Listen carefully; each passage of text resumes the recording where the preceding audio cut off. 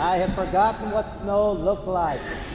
And so literally what I did, I actually turned and faced outside as I saw the snow falling, and it looked beautiful. I know it probably only looks beautiful for the first day. After that, it gets really, really annoying. But it is great to be here. It is so much better to worship God when your wife is with you. And I'm glad that she's here. And, you know, like I said last Wednesday, that there is the best part of me, without a doubt. My wife is the very, very best part of me. And I'm thrilled to be able to worship God here with her. Melanie's mom, and my mom as well. Actually, Melanie's mom has moved from St. Catharines, Toronto, their area, and is moving to the Ottawa Church. She is a disciple. We want to welcome her to the congregation here, Mom. It's good to have you. Amen. So let's continue in our series. And one of the things that we wanted to focus on here in the Ottawa Church is that we were going to look heavenward and focus on God for the next few months.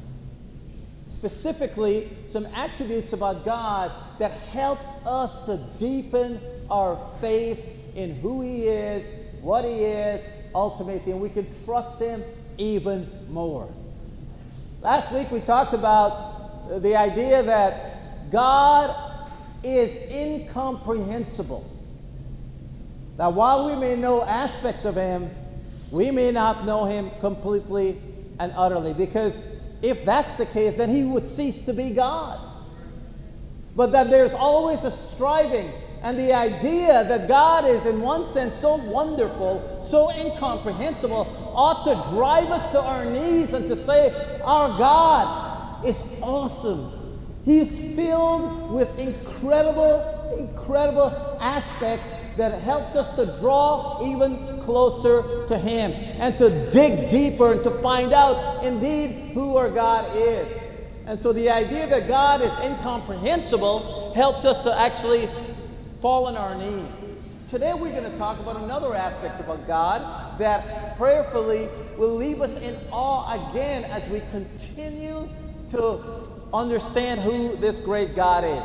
And that is the incomparable God. Amen? In Isaiah chapter 40, we read about God. Isaiah chapter 40 in verse 12. Are we all right? It says in verse 12 to 14. And this morning I'm going to switch in between some versions, but like I said, it keeps us on our toes a little bit. God is talking, and the scriptures actually is talking about who God is. And it says, who has measured out the waters in the hollow of His hand, or carefully measured the sky? The idea here is that God is so incredible that the seas, the Pacific Ocean, the Indian Ocean, all the waters literally can be measured in His hands. I mean, I want you to think about that for a second. It's incredible. Or carefully weighed the soil of the earth, or weighed the mountains in a balance, or the hills on the scales. Who comprehends the mind of the Lord, or gives Him instruction as His counselor? You know, a lot of times when we need help in a certain area of our life, let's say we need some financial help, we'll go to a financial counselor to help us to understand. Or we have some physical issues that we need to go see a doctor. So grateful for Vernon, who came and helped me move, putting our stuff in the storage. He's energetic, he's helping, it's all incredible. And then something very bad happened. A very heavy bed fell, and it hit him on the leg. And it cut his leg, and I looked at it. I almost threw up immediately. That's how bad it was. As a matter of fact, he had to go to the hospital. Dave took him to the hospital. He needed someone to help him out. And I want to say thank you, Vernon. Vernon, in typical Vernon style, totally did not want the focus of attention to be on him. I'm okay, I'm good, don't worry about me, and all that kind of stuff. And yet, you know, if you've had, literally what the bed did, it literally cut him right here. Had it fallen a little bit, had he stand a little closer to it, it could have been a lot worse.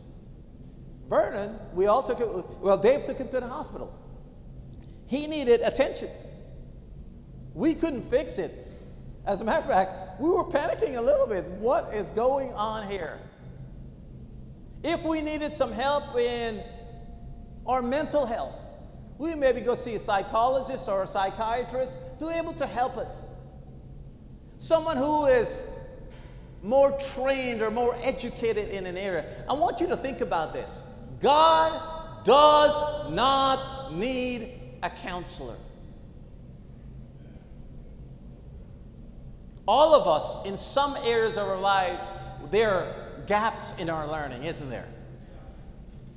That's why always, whenever you go, baby, on Jeopardy or Wheel of Fortune, couples generally do better than singles. Why? Because there are gaps in, doesn't matter who you are, there are gaps in your learning. And God, the Bible says, does not need instruction. He does not need a counselor. From whom does he receive directions? These are rhetorical questions.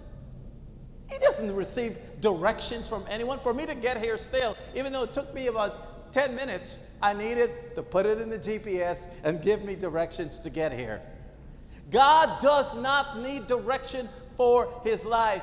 Who teaches him the correct ways to do things, or imparts knowledge to him, or instructs him in skillful design? That is our God. Unlike us. Man, we're trying to set up something. We go on Google. Okay, how do we do this? We had already installed in our house a wall mount for our TV. If you know anything about me, I'm not a handyman by any stretch of the imagination. And for the longest while, it took us, we Googled it, we went to the store to look like one just like it. Well, it was not exactly like it. I mean, I needed instructions. I needed directions. I needed guidance. The God that we serve is not lacking in anything. Certainly not in counsel, not in direction in our lives.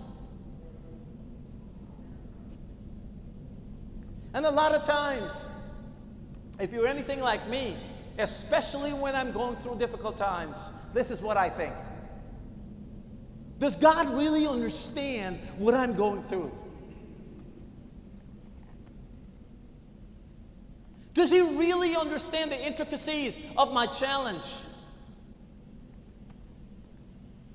Does he understand that how this person hurt me and how hard it is for me to forgive them? And it was so personal. Does he really understand that? You know, I've said before that coming here to Ottawa, 32 years as a Christian, it is by far the biggest faith move that we have made in our lives.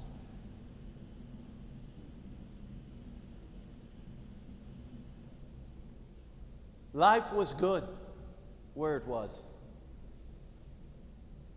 But we have to answer that question, what does love require of us? And there were moments as we were contemplating and praying and consulting. Does God really understand my situation? Is he really going to be able to take care of what we think our needs are? Really? Does he really understand all the intricacies of that I'm going through in my life?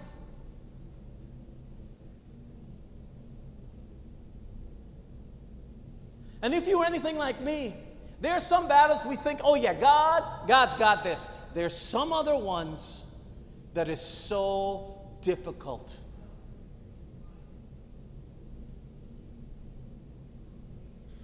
Does God really understand my need to get married?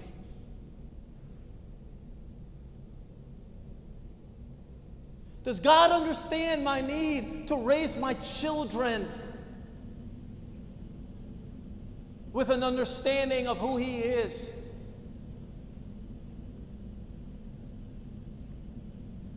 Does God understand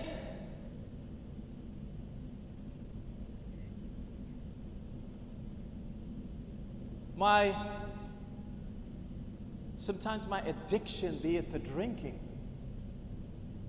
or pornography? Does He really understand how hard this is?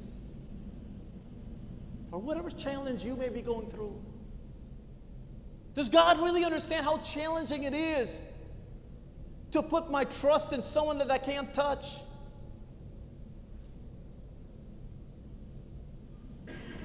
And so this morning, and for the next few weeks as we examine this God, and to realize He is not like us. And sometimes we try to do that, and we look at ourselves and our fallibility and our imperfections, and we think maybe God is like this somewhere, somehow.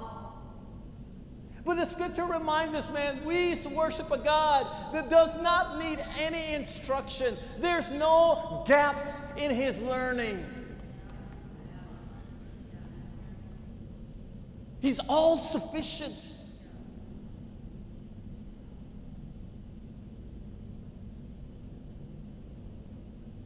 We continue.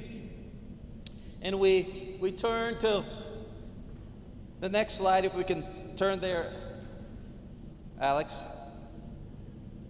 In verse 25, it says this. We have that up there. It says, actually, verse 17 is good. All the nations are insignificant before Him. They are regarded as absolutely nothing. To whom can you compare God? To what image can you liken Him? You know, in this day and age, our world is a very interesting place with relationships between countries. Depends who you talk to.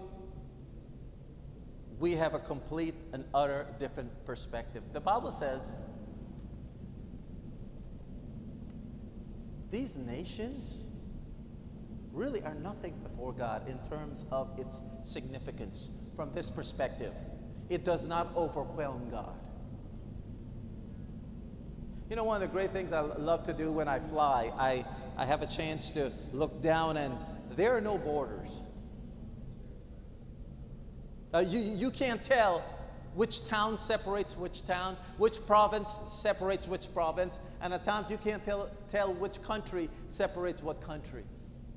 Yeah, our God says, you can't compare me to anyone.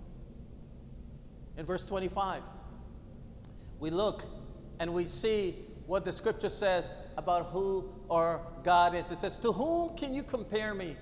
Whom do I resemble, says the Holy One. Look up to the sky. Who created all these heavenly lights?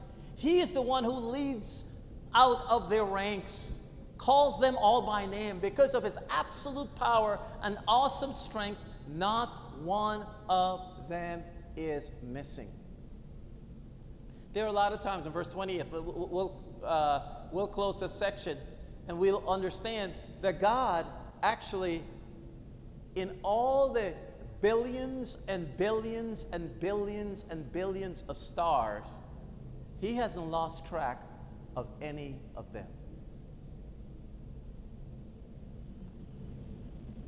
Sometimes I can't find my keys that I just had 3 minutes ago.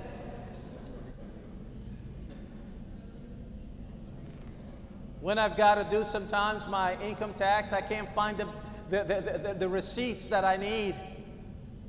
And I know I left it in this drawer. Who moved it? Because it's never my fault, right?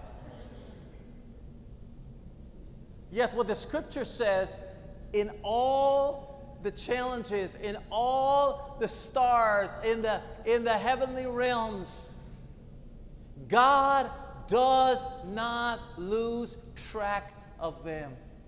You know what the Bible says as well? God does not lose track of who we are. You know, sometimes we think, boy, has God forgotten me? That's why sometimes I think, when we pray to God, we pray the same prayer so often we think, maybe God forgot that I talked to him about this. And we treat God like we treat other people. I need to remind you, can you bring this, please? Can you get this for me? Can you help me out with this? Not one. We send a text, we send an email, we call, we whatever forms of community. We Instagram, we Facebook, whatever, we Twitter. We say, can you do this? And sometimes we think that God is like that. Now, there's nothing wrong with asking God. It shows our persistence. There's a concept about that in the scriptures where we ask over and over. But sometimes, do we ask because we think God has forgotten? That he's lost track of his relationship with me? The Bible tells us that there's not a hair on our head that he's not aware of. For some, that's easier than others. Yes, I'm talking to you, Chris. And it's getting easier and easier on my head, but that's another discussion for another time. You know, God is just really incomparable in that sense. So I came to, I've been downtown, at least in this area of Ottawa, and we were getting together with Rob and Danielle earlier this week. And so I'm going to have a time of confession here. So I drive on York Street there, right? And York Street, nice little area there, you know. And so I said to Danielle, I said, man, there's a nice little community there. Really, really nice. This Awato community. And she looked at me and she's laughing uncontrollably. And she was not laughing with me. She was absolutely laughing at me. Hurt my feelings, still does. I got to get through it. But what happened was, of course, if you know that area at all, it's Ottawa backwards. But when you look at it from that direction, it's Awato. That's what it says. It seemed like so I thought it was a really nice community. And nice little shops. And that shows my ignorance. And I generally would not necessarily look and sound that dumb. I said generally. But it was quite remarkable. And you realize how short you fall in understanding of things, or how you can lose track. And sometimes what I do, I try to superimpose how I think on God. And what God says ultimately, I don't resemble anyone. There's nothing for you to liken me to. He's that far above us. And today, we love to shape God the way that we would like for him to be. It's called humanism, right? What we do is that we create God. And if we don't like this aspect of him, we actually, what? Okay, all right.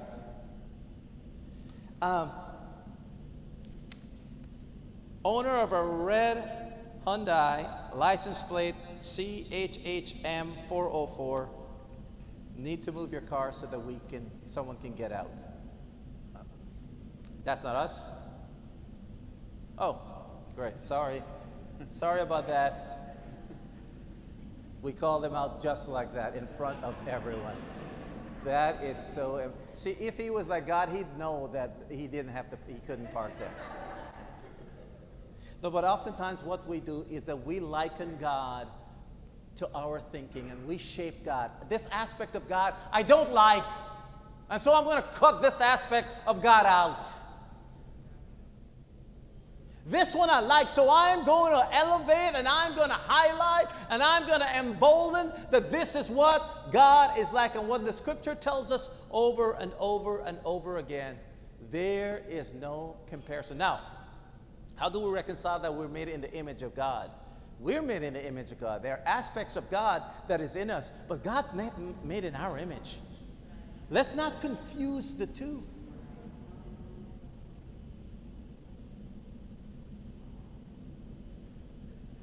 Job chapter 38. Job chapter 38.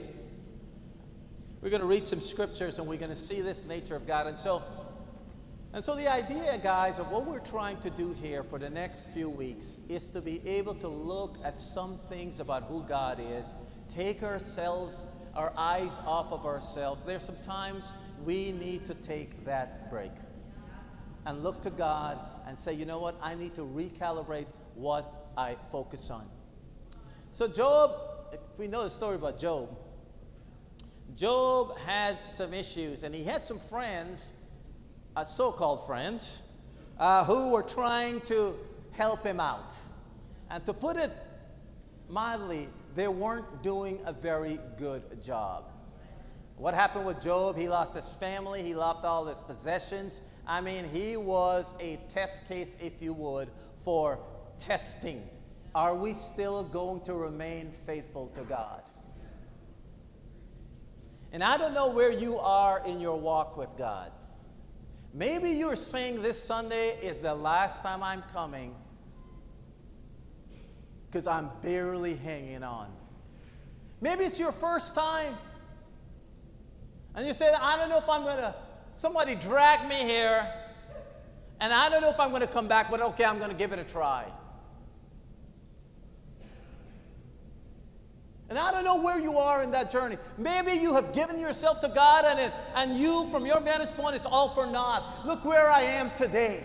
I've given my life to God and it's not what I envisioned. It's not even nearly what I envisioned.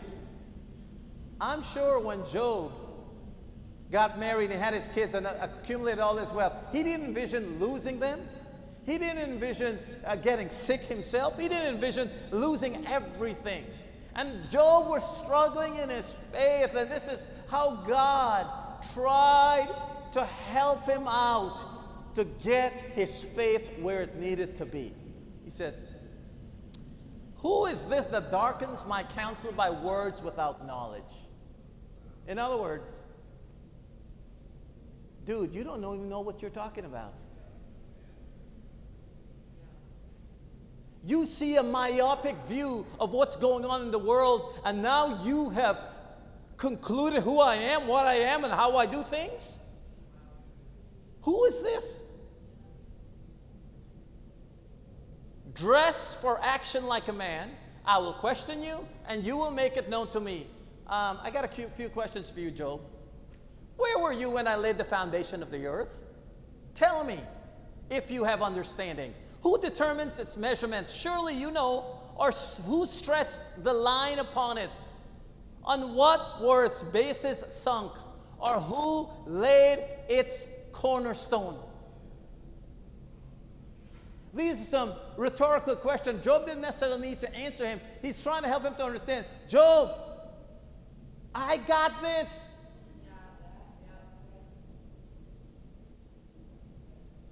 To the next scripture. Next slide, please.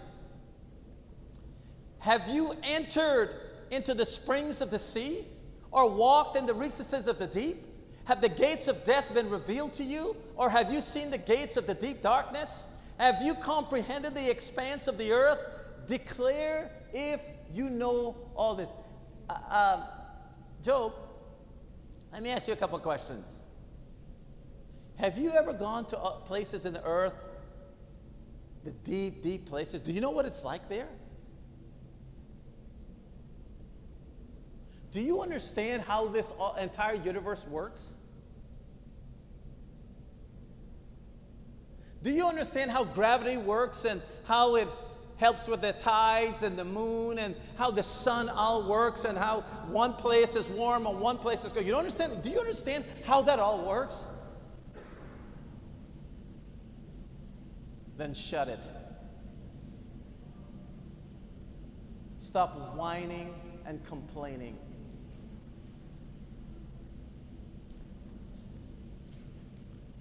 I've had a chance to go to a number of countries in the world. And I say this not because I'm living here now and not because I'm a Canadian. Canada is the greatest country in the world. And I lived in the States for 17 years, the last 17. I remember at one time in a magazine I read when I was flying on Air Canada, and it says, Canadians complain a lot.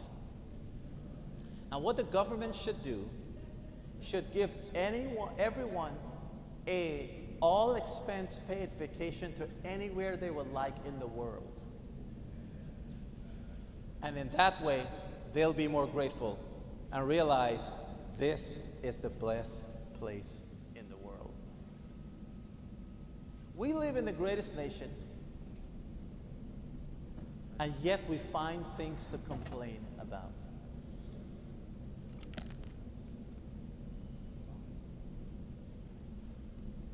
I'm talking, man, so I'm renting a car. It's almost a brand new car. And I see it says on it, there needs to be an oil change. I'm complaining about why aren't these people on top of their car and knowing how it all works? When the shower is not heating up quick enough, how ridiculous does that sound?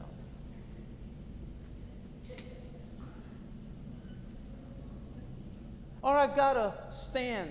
I go to Food Basics or Costco or what have you, and I mean, it's like heaven on earth for most of the people in this world, and I'm complaining how long I have to stand in the line.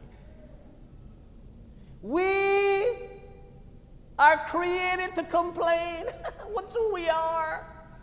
And especially if someone on the phone didn't treat like Rogers or a Bell. And we laugh at those. And yet there are times in our lives, we who have been gathered in by this amazing God, and we complain. Somehow thinking that God has lost control.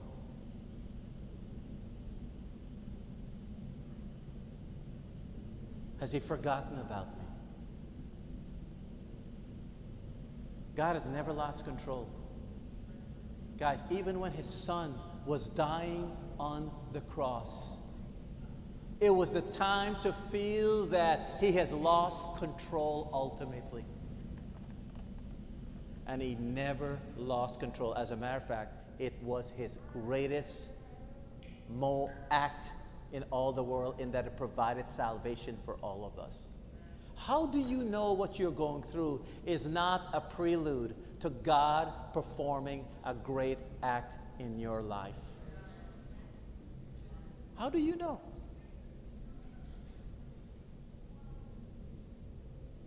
We go to Job. We'll close here. In Job 42, we'll skip through some of this. In Job 42, it says this. This after all the conclusion of the matter, right? Then Job answered the Lord and said, I know that you can do all things, and that no purpose of yours can be thwarted. Who is this that hides counsel without knowledge? Therefore I have uttered what I did not understand, things too wonderful for me, which I did not know. Hear, and I will speak. I will question you, and you will make it known to me. I have heard of you by the hearing of the air, and now my eye sees you. Therefore I despise myself and repent in dust and ashes. And so Job, his idea, he's saying, okay, God, I get it. Just leave me alone. We go to the next section here. Is that it? Is that all you have? Okay. Job's idea was that he said, listen, I have now understood what you're saying. I am going to repent in dust and ashes. He says, listen, I understand. I didn't know what I was talking about. And so the idea, as we are embarking on this journey, Ottawa Church, is that we take our eyes off of what we can do or what somebody else can do, and ultimately what our God in heaven can do. I got together yesterday, Melanie and I got together with the communications team. Appreciate them so much. Appreciate the hearts of the disciples in this church who are just willing to serve. And one of the things that we talked about yesterday, I said, we want to be able to form a basis while we're small, so that when we get to 200, 500, 1,000 disciples, here we will have the basis all and the foundation all set up. It is not our goal that we remain this small of a congregation, because we want to tell about this great God. We want to talk about who this great God is. And so we have found him. And Job's response when he realized how incredible God was, he said, I surrender to you, God.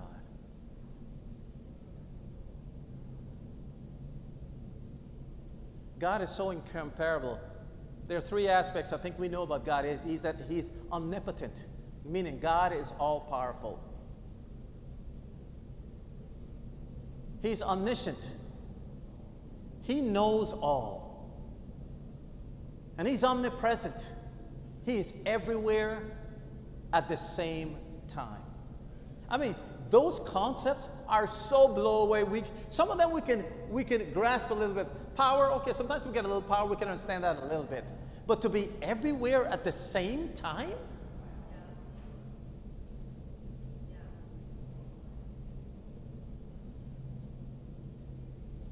These aspects of God tells us, listen, my little gripe, my little car not starting, my little weight that I've put on, my little hair that I'm losing, my little pimple that's coming up, whatever it is, okay? And sometimes there's real legitimate issues like, hey, I'm having difficulty in my marriage, or I have an addiction I cannot shake. God says, come. Come. We can figure this out together.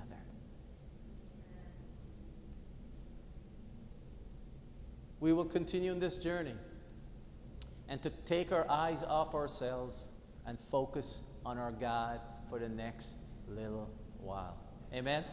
At this time, what we're going to be doing, as is our custom, we will collect our weekly contribution. And so I'm going to go ahead and ask the ushers to come on up. We'll give thanks. And if you're visiting with us and you want to participate in this, that's great. But this is generally for the members of the congregation. It's the way we honor God by our weekly giving. Let's go ahead and give thanks to our God. But like I said, if you're visiting, feel free not to participate in this part. Thank you so much. Let's pray.